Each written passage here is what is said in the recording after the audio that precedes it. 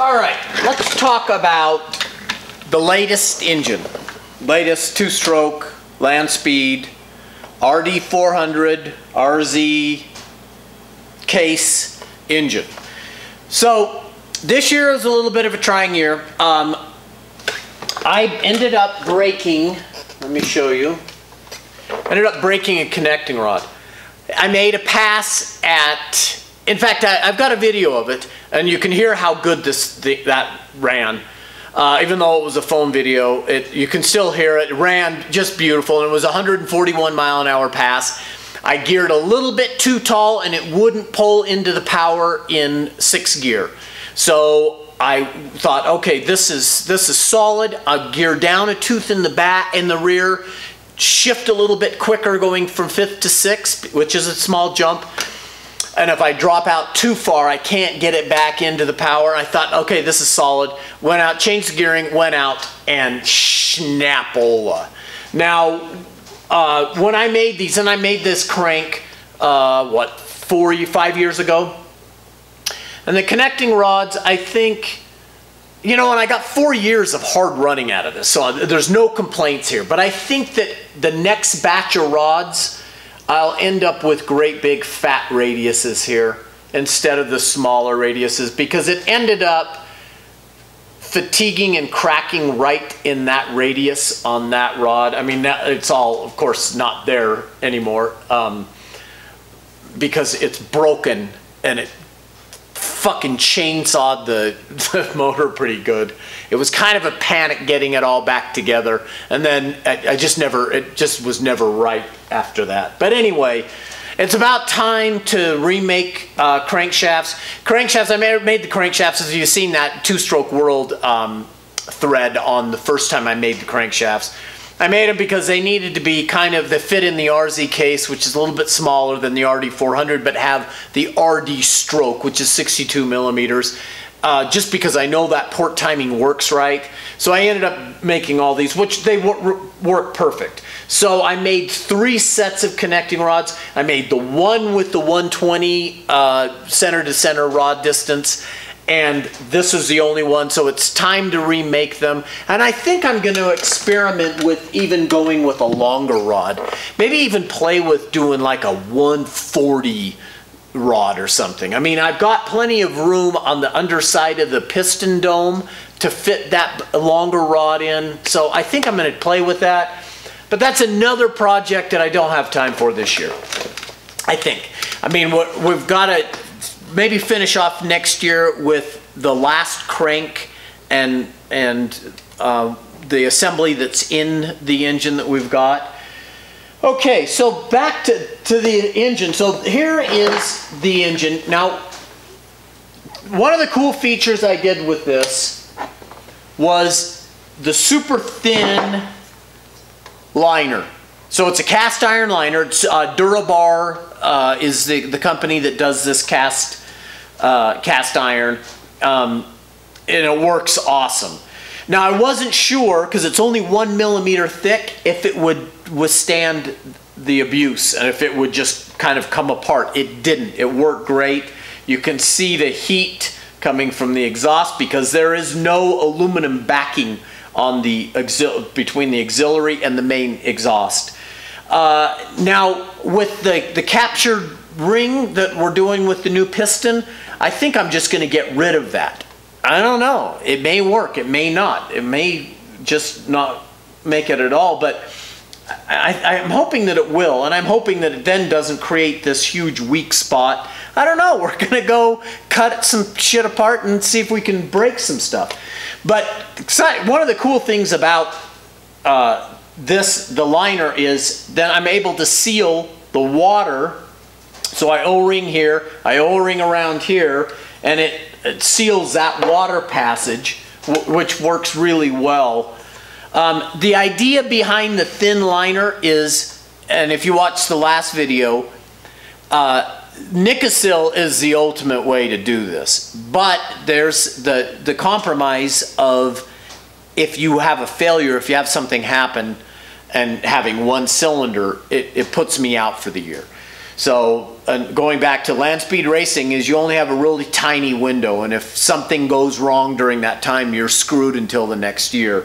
And so the thought process is to do this thin liner, and then it would retain less heat because you don't have this big massive liner, and it's almost a press fit. So it's not actual hand fit, but I think that with a rubber mallet out on the salt in an emergency, if I needed to replace a liner, I could get away with it. Would it really work? I hope that I never have to find out, because I'm not sure how close the bore would be after pulling one out and putting it back in. I don't know if the bore would stay very round. I think in an emergency, and that was my thought behind doing it, I could get away with it. But really, ultimately, and luckily I've never had to do it, I press them in, I bore them, they're on my fixture, so they're all torqued correctly, and they come out really nice and round. If you look at the wear pattern, it wears just perfect all the way around. It really is, it works very, very slick. Maybe this year, because I've got to remake this, maybe I'll go back to, I have a thought about still utilizing the coolant passages, but making a really thick, fat aluminum liner with Nikasil. Same idea, but then if I do ruin a sleeve, or I do get a chip or a problem with the Nikasil liner, all I have to do is replace the sleeve. And then I get the advantage of not retaining all the heat through the transfers, which is the bad part about the iron liner.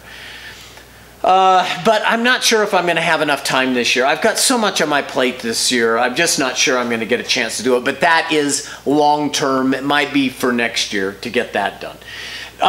One of the cool things about this particular cylinder is it makes great power. And I don't want to even tell you what the horsepower is, because then we devolve this conversation into, well, on this and then my buddy made this, and we put bubble gum in something and it made 47 million horsepower. I don't really care. I tune for my own stuff, so all I'm concerned about is what I do. But it makes world-class power. The problem is when I get into the upper RPM, upper gear ranges, 5th and 6th, it won't pull. And I think, and I've been running this for what, 3 years now or 4 years? And the first couple of years, I thought that, and I thought, well, maybe I am running out of gas, and so I monkeyed around with making sure I had enough flow through the carburetors, enough fuel flow. And I was running great big 44 millimeter round slides. And then I thought, well, maybe I'm stalling the air, and it just because it's so big. And so I went back to 36 millimeter carburetors, and it improved it, and which made me think, okay, what I'm doing is I've got too much port. So going back to when I designed this, I went with as big a transfer ports. If you remember, Yamaha's 102 millimeter bore spacing is just shit, makes for shit transfers. So I thought, well, I'm going to put in as big a transfer as I possibly can, which I think was a good theory, but like Ford found out with their Boss 302 in the 70s, big is not always better. Flow they don't necessarily make more horsepower by having great big huge ports if they don't flow right.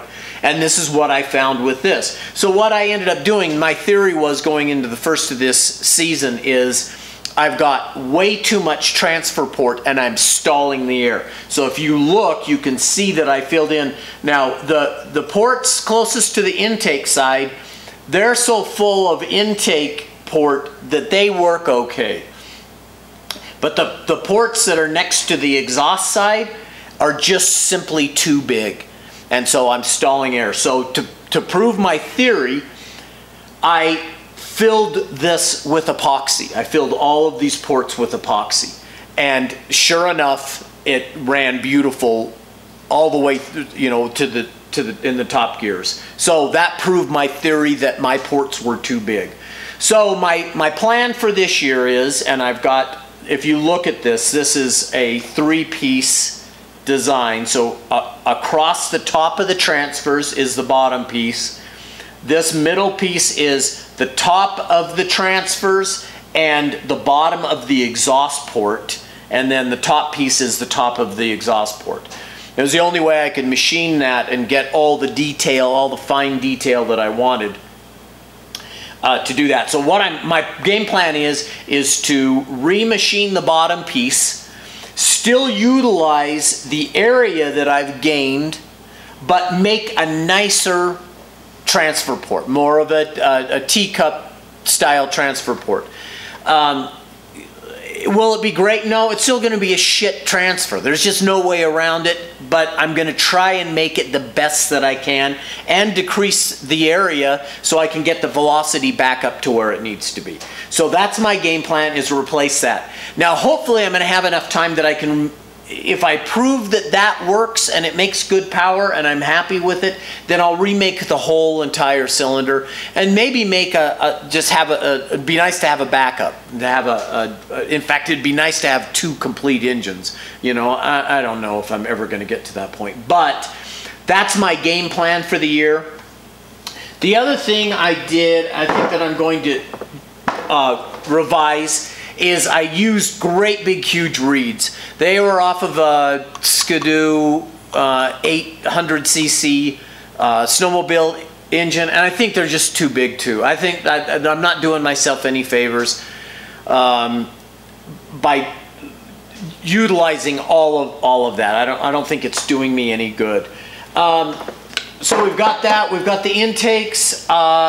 The exhausts I think are terrific. I'm happy with the exhaust. So we've got this, the exhaust port. We've got auxiliaries going if you can see that, going all the way down just as they come into a complete round. And then of course my header, you know, matches up as closely as possible going out, which I've got to remake pipes this year.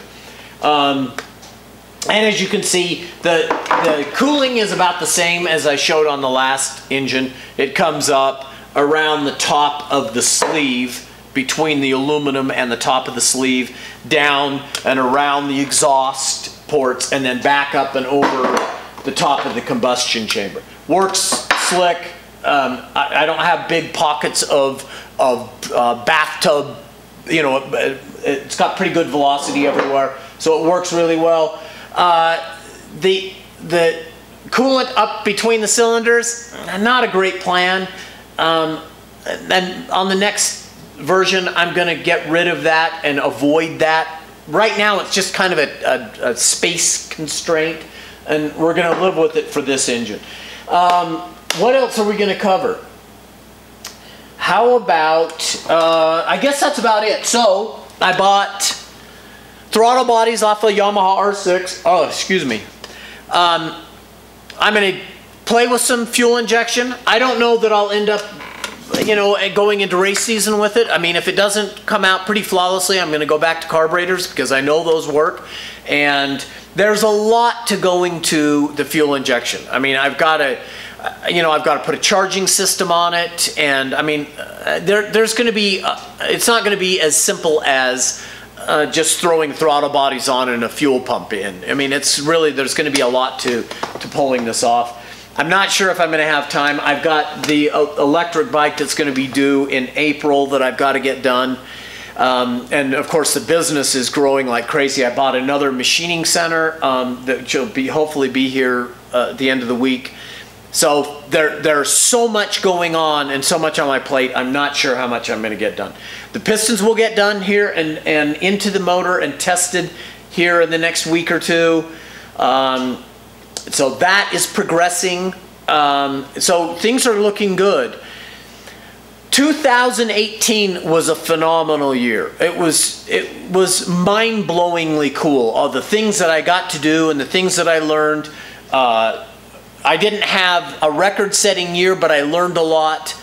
I got to run El Mirage. I ran 4 events at El Mirage this year, which was just, it was our last year because it's the first of the year. So that was really fun, and I learned a lot there, even though my jetting is completely off when I get down there, and I've got to figure out how to do some testing. But yeah, I think that everything is looking good. I think that I'm looking forward to this coming year, and the stuff that I physically have time to get done, I think is going to be really phenomenal and a lot of fun. I want to wish everybody a happy new year. 2019 is just going to be off the cuff cool. I mean, it's awesome.